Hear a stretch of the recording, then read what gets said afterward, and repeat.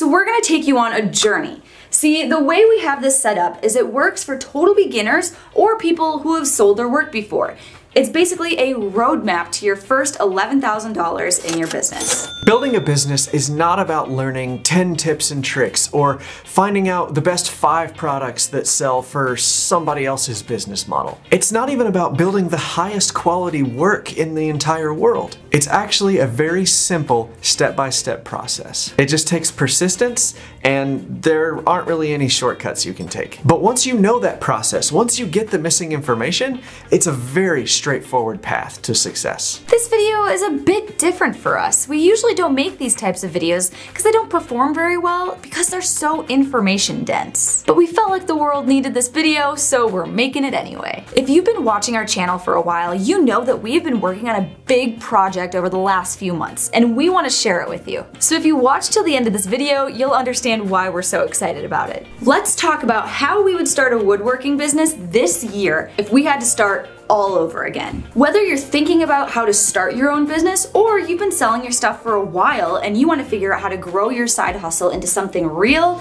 this is for you. And we know this because we have started 2 profitable businesses from our home in 2 different areas, selling 2 completely different products under completely different business models. It's a very simple step-by-step process. There are no shortcuts. As special and different and unique as all of your products are, the model for running a successful business selling them is pretty universal. You're someone who makes things. Whether it's woodworking projects or leather craft or knitting or whatever your craft is. You like to make things, and people have probably told you that you should sell your work. Maybe you've even sold some of your work before. But you want to know more. You want to know how to find customers who will pay a fair price for the work that you do. We've followed this formula twice, admittedly with a lot of trial and error to figure it out. We also have over 100 people in the stud stack who have followed this recipe in some form or fashion to grow their business. This is not a compilation of tips and tricks like you'll find on other YouTube videos. You cannot build your business on a foundation of tips and tricks. That is not a good foundation. What's better is for you to transform into a business owner. If you can learn how to run a business and make yourself and your skill set the foundation, that is going to bring you success. By practicing sales, by learning how to solve a customer's problem, and by refining your product, that's how you're going to become a business owner. This is a transformational process, and these are the 6 steps to guide you through that process. The single best piece of business advice we've ever received. This is just a bonus, okay? This is not part of the video. This is just an extra special thing on top. The best piece of business advice we ever received was to only take business advice from people doing what you want to be doing. You want to start a woodworking business this year? Take advice from someone running a woodworking business this year. You want to learn from someone who's actively selling a product very similar to the one that you're selling. Things change really fast in the business world, and the last thing you want to be doing is taking old, outdated advice that doesn't work anymore. If you find a good mentor,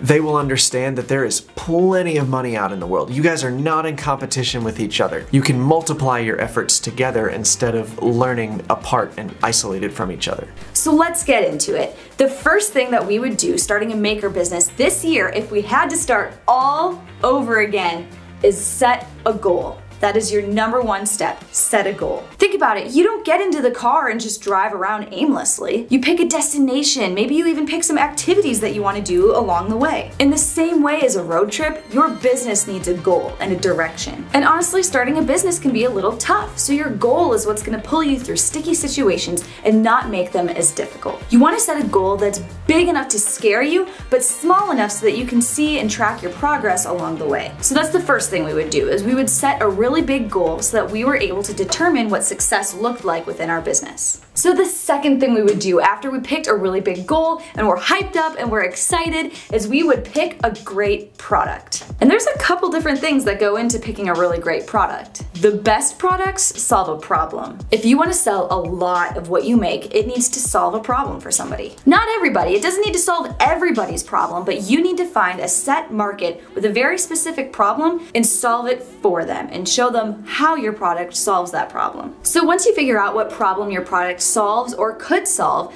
then you need to make a list of everything you know about that customer who deals with that problem. And keep that list handy because we're going to use it later. It's important to double tap here that you do not need to build the best product in the world either. There's a customer at every quality level, at every price point out there. There's more than enough money in the world. You just need to have a product and then go find that customer that wants it and needs it the most. You don't need to get self-conscious about the products that you make. I promise you that they're good enough. I know that all you see are the flaws in your work, and that's great, and you can continue to build and master your craft as the years go by, but there's always somebody who would love to have what you made, even if you think it's your worst one yet. You need to share your products with the world. You need to share your creations with the world.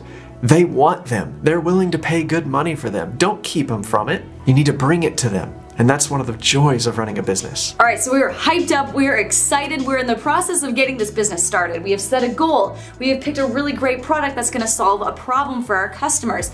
Now what we need to do is choose a name for our business. Do not overthink this. Keep it easy and choose very common words. We see so many people get hung up on this step when it's not all that critical. You just need to choose a name and get started. We made our first $30,000 by being just us, just Jennie and Davis. We didn't have a set name for our business. And you can always change your business name later. What's important is to just pick a name and start building a portfolio and get moving. Now I would spend time setting up a pricing structure for my product or line of products. You want to make sure that you're pricing at a profitable level. We hear from so many people who get stuck here because they don't think that their work is good enough to justify a price point where they can make a profit. I promise you, your work is good enough.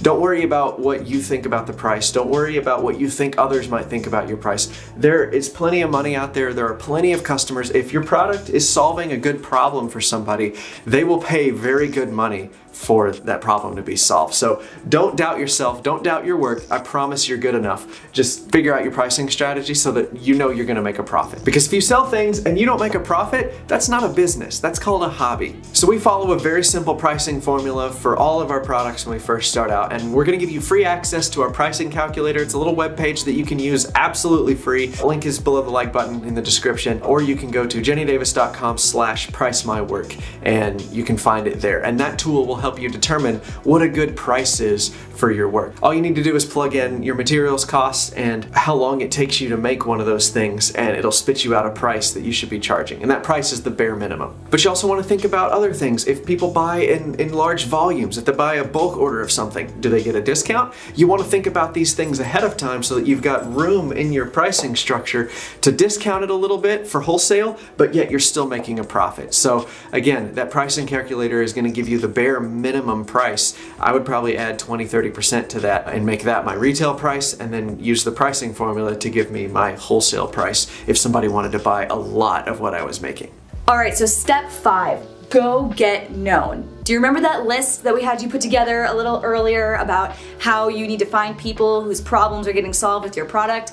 Yes, this is the time where you're gonna pull out that list and go meet these people and make yourself known to them.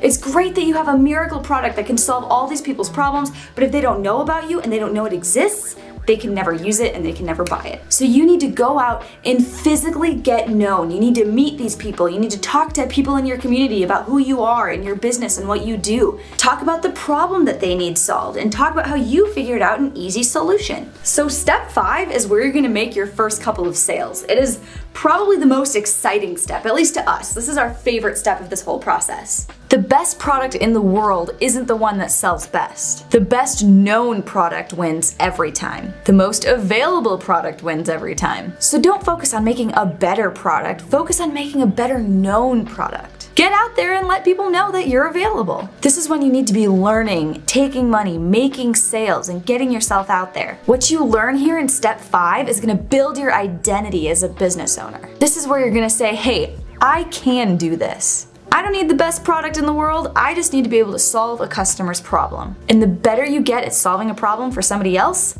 the better business owner you're gonna be. You're gonna find that your entire community is gonna support you. Imagine everywhere you go, people rooting for you and your business's success. It's an amazing feeling and we want you to experience it for yourself. But you've gotta put your reps in, you've gotta get out there, talk to more people, and make sales. I can't believe we have to say this, but go make money. Which brings us to step 6, which is making sales automatically.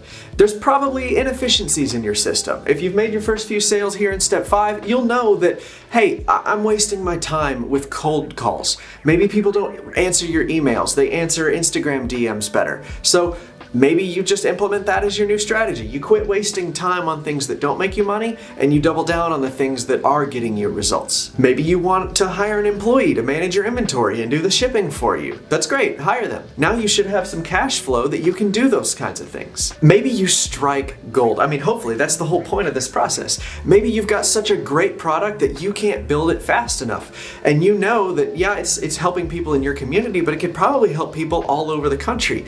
That's when you would start an Etsy store. We see so many people start an Etsy store and start listing products before they ever even know if the product is going to solve a problem for somebody.